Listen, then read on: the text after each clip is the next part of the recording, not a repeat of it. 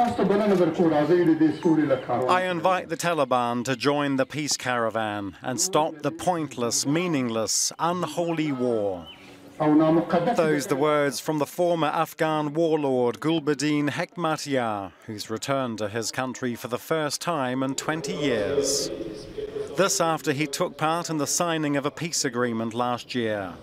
Afghan government officials have welcomed the return. The country's chief executive said, "We're happy that Mr. Hekmatyar has answered the call for peace. He's on his own soil, proudly among his own people. And Afghans have also welcomed this move. We hope it'll be an example to others," he says. Hekmatyar is the leader of a group called Hezb-i-Islami. As a former warlord, he battled US forces after the 2001 invasion.